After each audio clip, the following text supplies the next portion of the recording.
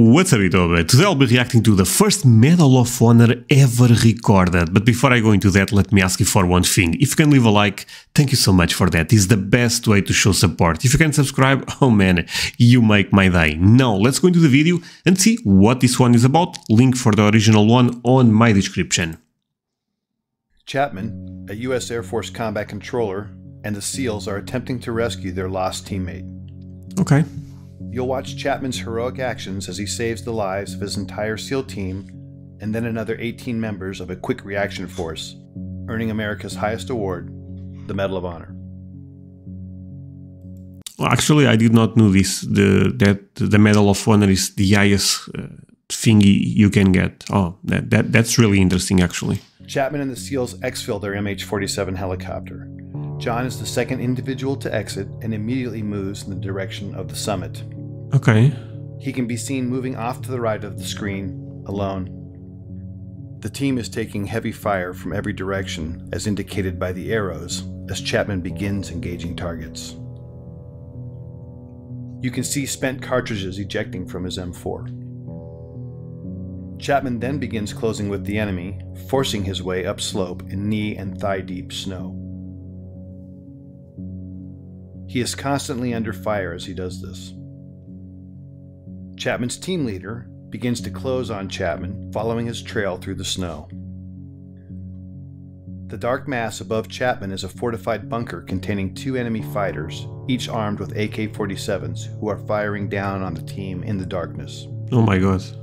This bunker will come to be known as Bunker Number 1. To the left of the tree and Bunker 1 is another gray mass. This is a rock outcropping that came to be called the Boulder.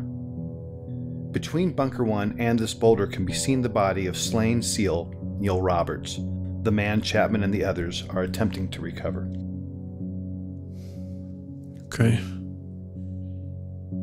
Chapman, still alone and closest to the enemy, pauses to engage targets as his team leader follows him, but never actually catches up with him. Man, I know this is... You guys are all aware of this, but you have to be so brave to do this type of stuff. Man, I respect those people so much. Tough life.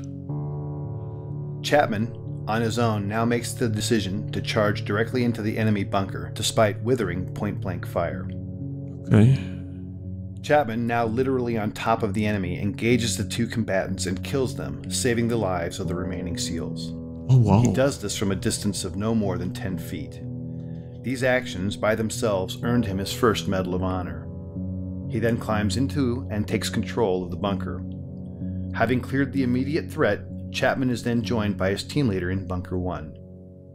You can then see Chapman and his team leader engaging the next bunker, known as Bunker 2, which is situated to the left edge of the screen. This bunker, manned by a handful of Chechen and Uzbek fighters, also contains a heavy PKM machine gun, hand grenades, and rocket-propelled grenades. John Chapman is shot twice at this time in the torso and collapses, incapacitated.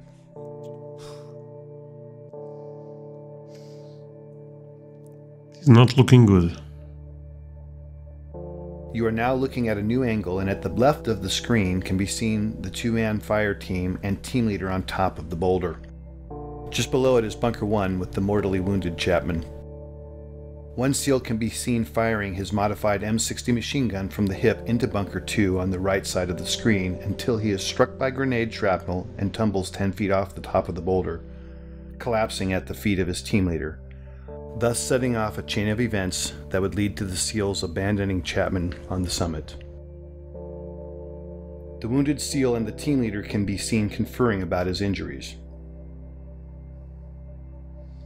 Moments later, the SEALs decide to retreat from the summit because their position is untenable in the face of continued massive enemy firepower. Man, this is intense. Can you imagine watching one of your probably friends in this situation going down? Oh man, this is... I always said this is the type of people we really have to show respect, because they kind of fight for us.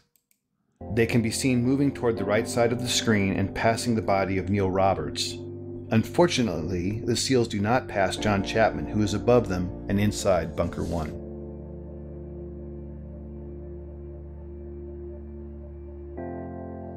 This angle shows 3 SEALs in a triangle. Yes. The larger black heat signature is a smoke grenade. Just to its left is a donkey and dead Al-Qaeda fighter killed by Chapman.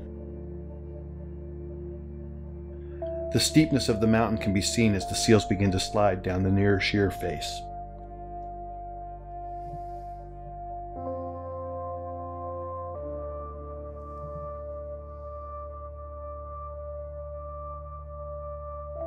The team leader, desperate for relief and now with 2 wounded teammates, asks for uncontrolled airstrikes from an orbiting Air Force AC-130 gunship. The impacts you see are from 105mm howitzer rounds being fired onto the ridgetop in order to save the remaining SEALs. Because neither the SEALs nor gunship know Chapman is alive, he is experiencing these detonations from his position. At approximately 5:20 in the morning, Chapman recovers and begins to engage the enemy. Bunker 1 is on the right side center of the screen and Bunker 2 to the left near the screen center. It will never be known what caused his incapacitation and recovery. Of the 2... Oh my god, this is... Oof. He came back to fight. Man. Wow.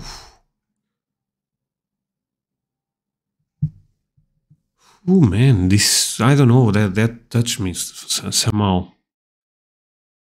2 rounds that originally wounded him, at least one was mortal, and at this time he is experiencing severe blood loss and shock. Despite that, he begins his one-man stand against 24 enemy combatants.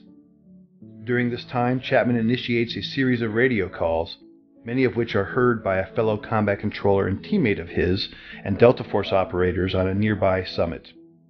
Despite this combat controller's replies, Chapman never acknowledges whether because of damage to his equipment or himself will never be known. This new angle and footage shows Chapman at the top, identified by the green dot under the tree at Bunker 1.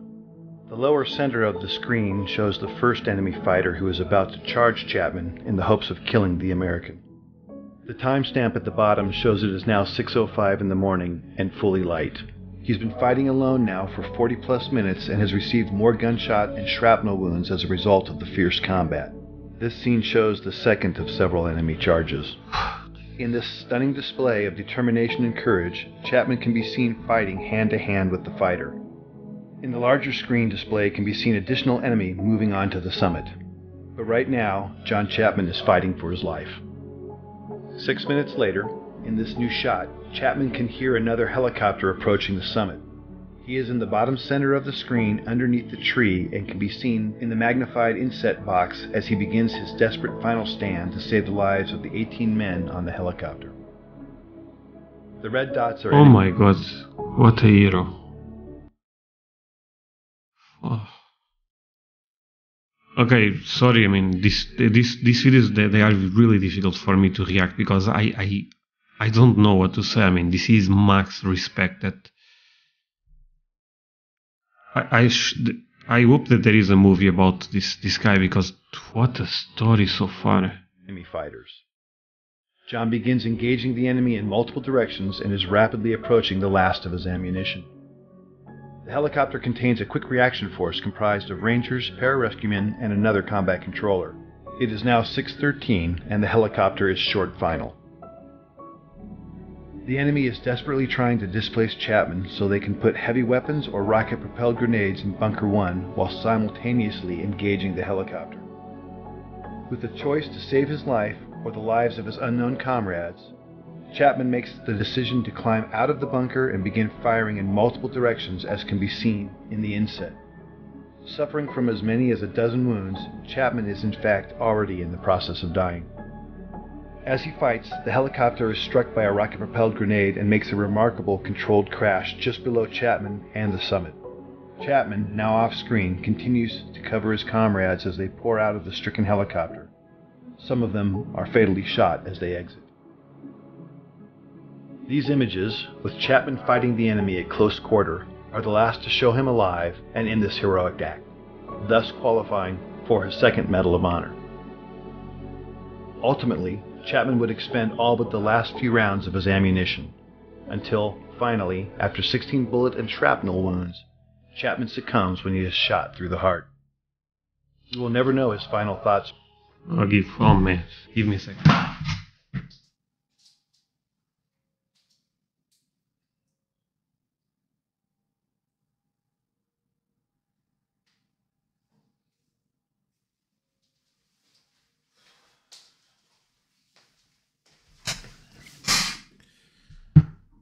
Okay.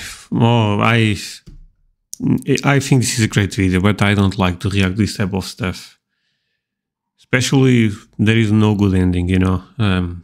I was expecting him to survive, you know.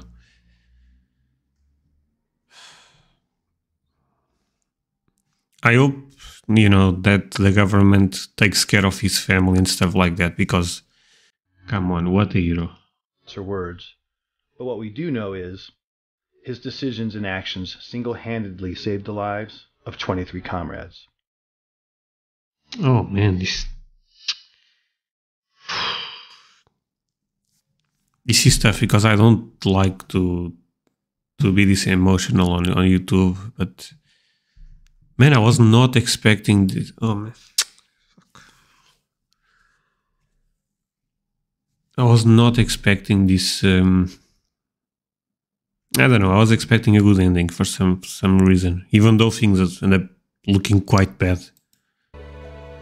For more information about John Chapman's amazing story and the details about this mission, visit danschillingbooks.com or your favorite book retailer to obtain a copy of the chronicle of his life, Alone at Dawn. Well, that gentleman, I mean, max respect for him. Leave a like, my friends. I hope you end up enjoying. This was the reaction possible. Let's put things this way. I normally I react to more fun stuff or things about history, emotional stuff. I don't think I'm the best to do it, my friends. But do not forget to leave a like. See you guys next time. Bye.